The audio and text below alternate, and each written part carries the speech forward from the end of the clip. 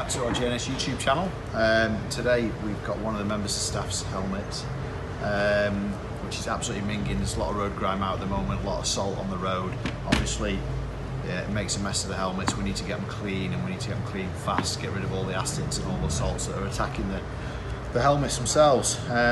So he's already started stripping it down, and we're going to just demonstrate some of the products that we sell at JNS. And how good they are and how efficient they are at getting rid of all the grime. And then what we're also going to do, because his visor is absolutely filthy as well, we're going to clean half the visor, and then we're going to treat the visor with something called Visor Proof by Knit Wax, and we're going to show you how effective that is at dispersing water as well. So a bit of a two-parter. Okay, so you can see how dirty the helmet is. We're just going to use some of the muck off visor and lens cleaner. Spray a few pumps on. Give it a second or two just to soak into the grime. We're then just going to use, first of all, a tissue just to wipe off the majority, and gently wipe off, I should say, the majority of the muck. Okay, at this stage we don't really want to be rubbing because there's probably some salt in there, and we don't want to obviously rub and you know, create scratches in the helmet. So as you can see, we're just wiping off the dirt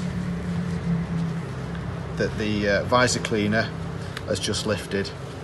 Okay, so no rubbing at this stage. Okay, once you've got the majority of it off, you can then just give it another spray. And if you want this time, now all the muck's gone, you can use a microfiber cloth, and it'll be a little bit more aggressive with your cleaning, because we know now we're not going to damage the helmet anyway. We're not going to scratch it. All the salt's gone, all the grime's gone. We're just putting a nice finish back onto the helmet, and already you can see the difference from when we started to now. Okay, so here's that disgustingly dirty visor. What we're going to do, we're going to take half of it off, we're going to clean half, and then we're going to treat half, and then we're going to show you with water how effective the treated half is. And as I said before, we're treating it with the Knit Wax Visor Proof. So I'm just going to as I say, split this visor roughly down the middle. Doesn't have to be exact, of course, like that. Again, we're going to use the muck off visor lens and goggle cleaner. A couple of pumps on there, because we know there's going to be bits of grit and all sorts. We're just going to go ever so gently, with hardly any pressure at all. The liquid is very effective at what it does, and it will lift the muck off. Okay, as you can see, it's all there. Okay, so that's that bit. Same as before, another couple of squirts, and then a clean microfiber cloth. And you can just go a little bit more aggressively, but you don't really need to be fair. You can see that it's clean. Okay, that's that bit. We're then going to wait for that to dry, and we're going to apply the Visor Proof. Okay, this is the Visor Proof, and this is available in all the stores. It repels water off the visor. As soon as you get up to sort of 30-40 miles an hour, the wind itself hitting the visor will repel and bead the water off.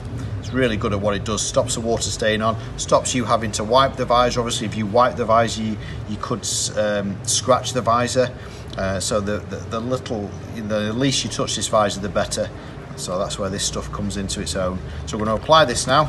A couple of pumps on.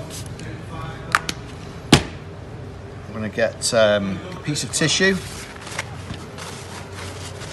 and we're going to again gently just rub it into the visor, very gently, just like that. And then we're going to wait for it to dry.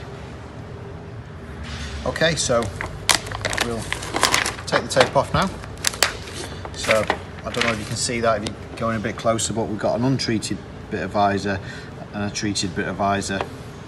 And now what we're going to do is we're just going to spray some water on it. Okay, and then we're going to blow from the top.